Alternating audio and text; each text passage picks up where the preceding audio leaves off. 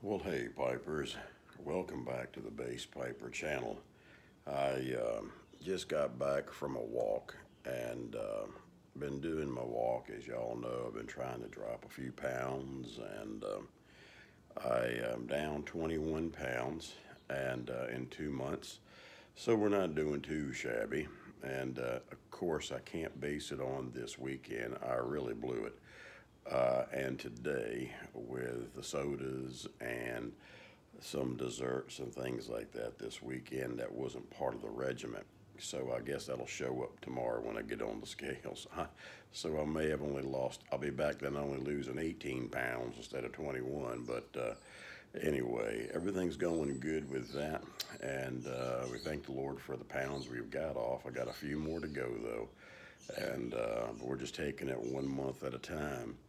I got on here tonight just to, you guys know I got a new pipe from Eric Weaver, Sea Smokes pipes, and I forgot to thank his wife for that beautiful sock.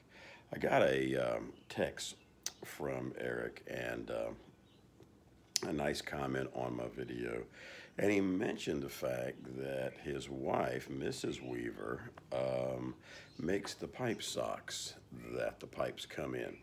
And I just want to say kudos to her. And Eric, if you see this, buddy, I'm sorry I didn't mention that on my video, but they're beautiful socks. And she really has a talent. I didn't know she was a quilter and also a professional seamstress or sewing person.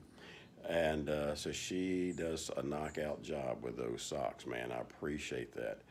And Eric, again, you did a fine job. But if anybody hasn't looked at Sea Smokes Pipes and Pottery, go over on YouTube and check out Eric's channel. And he is an outstanding artisan. And we got a lot of them in the YTPC, believe it or not. And I wish I had half of the talent, but I don't. And I bought a lathe a few years ago. And let me show you something here where I can do it without messing it up. Can you see it over there? Now that was part of my shop. I got a little jet lathe, and then if I can turn it, if you can see it, between the pipes and stuff, or over here, you might see a drill press in there somewhere. But anyway, I was going to try my hand at pin turning, and I'm still waiting to turn my first pin. Life went south on me, and with mom and dad's situation and everything going south with me, with my job situation, and it's still sitting there waiting for the first pin to be turned. I got all the goodies in the back to make one. I just got to get in the motivation to start turning and learning to turn some of those things. But I can just imagine what's involved with a pipe. I wish I had the talent. I wish I had somebody close enough that could teach me and show me. I think it'd be a cool hobby. I wouldn't be looking at it as trying to make money off of it, but it would be nice to be able to turn your own pipes. So that would be pretty cool. But anyway, I just want to take a few minutes and say thank you, Mrs. Weaver, for those socks, and keep on doing those. And Eric, you're doing a fine job, buddy. And I look to buy some more from you down the road. I want to also look at maybe getting a Jason Mouton pipe as well, and some other of the artisans out there. I have to stay within a certain price range, and you guys kind of fit that. As you know, I bought a David McClary pipe for Christmas, and he has a good price range.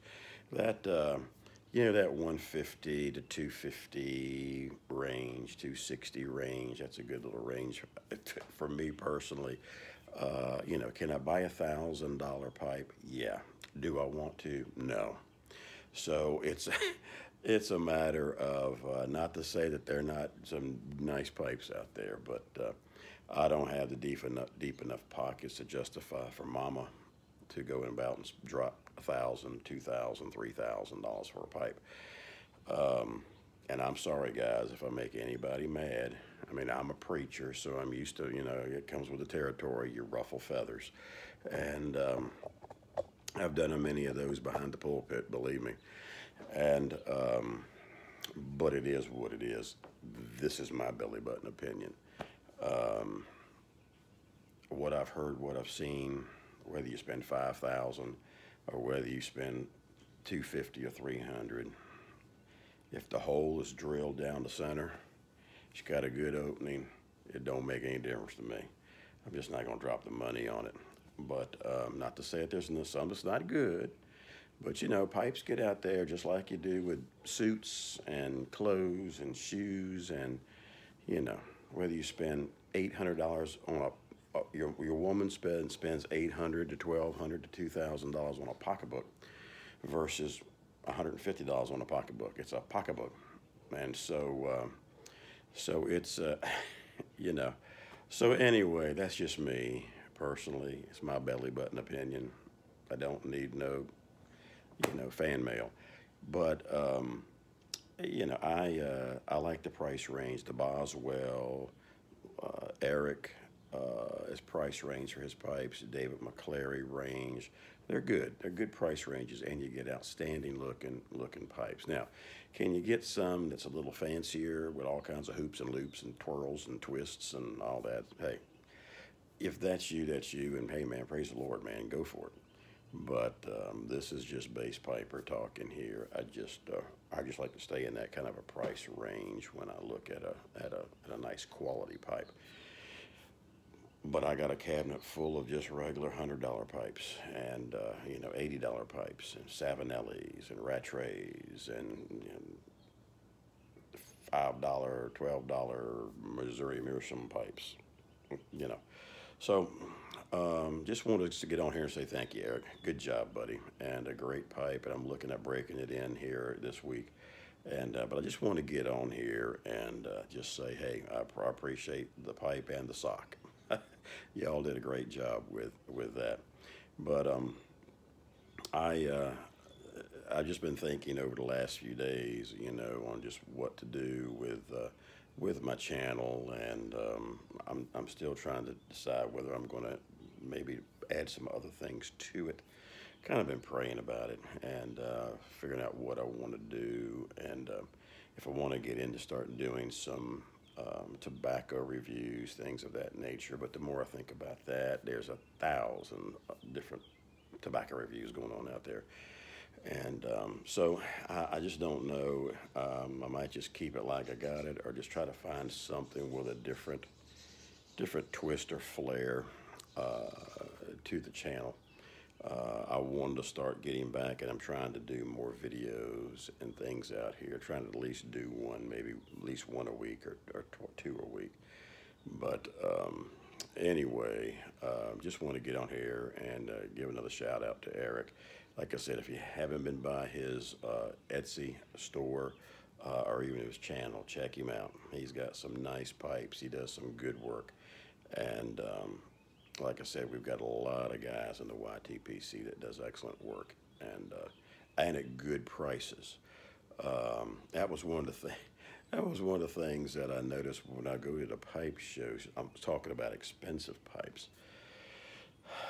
SmokingPipes.com. They are famous at these pipe shows, and I know some of y'all have noticed this when you go. Most of the time, a lot of times, not to say they don't bring some Savinellis, but everyone, especially the Richmond show I go to, they've got artisans out the yang, and I mean it's just, $1,500, $2,000 pipes laying all over the table. I'm going, man, we must have a lot of rich people that come to these pipe shows, because I'm going, where are the just the basic, $80 to $200 pipes, and there's a few, but there's not a lot.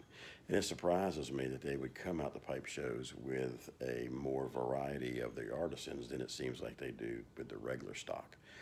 But anyway, that's their game, and that's good. While I'm on here, I wanted to talk about something. I'm looking at these Kiribi, I think it's called Kiribi lighters, and I think it's a Kiribi, I think is how they spell it or whatever. It's a Japanese lighter. If any of you guys have got any of those, drop it down in the ash hole if you would. What you think of them? I think you can pick them up for like 80 bucks, something like that, $84, whatever. They're a little bit cheaper than the Petersons or the I Am Coronas. So just let me know what you think about it and give me your opinion on that. And let me know what you think. And I'd like to get your opinion on that if you all have done or have bought any of those. So I appreciate you. There is somebody coming into my video. That is Sweet Tater going around, and she is stealing the jug of water, and she's leaving us.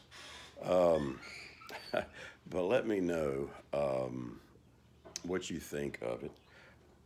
I'm looking at maybe getting one just to have a nice, just a smaller lighter. I know they make the little shorter ones, and they make the bigger ones, but just one that I could use for an everyday carry.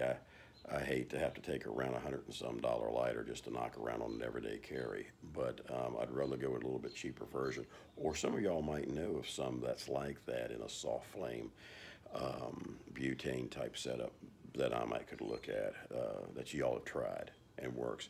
And I use the Bix, and things like that, and like a lot of y'all do. But I'd like to try to find one that's a little more, I wouldn't mind knocking around, or if I dropped it, I wouldn't have a spell over it when it hits the concrete. But it's kind of like smoking a corn cob versus a $200 briar, and it hits the concrete. But let me know and give me some ideas on that or what you think. All right, guys, I'm going to get on out of here. Enough ranting and raving on different things. But again, Eric, thank you, buddy, for the pipe. Great job. And kudos to your wife for those socks, man. And listen, we'll talk with you later. We'll come back sometime next week, start breaking in a couple of those new ones that I got, and kind of share that with you all. Y'all have a good rest of the weekend. Bass Piper talk with you later. Bye-bye.